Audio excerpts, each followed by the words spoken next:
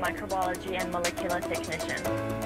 Laboratory technicians do different testing to find the effectives who are trying to help the doctors to diagnose and choose the correct treatment for the patient. It makes me feel like I'm doing something good in this world. So microbiology is the study of microorganisms, which could be things like bacteria or fungi. Molecular is just the same. This is the medical lab. There's a lot of things in the including the microscope. This is testing equipment, so you can see signals there.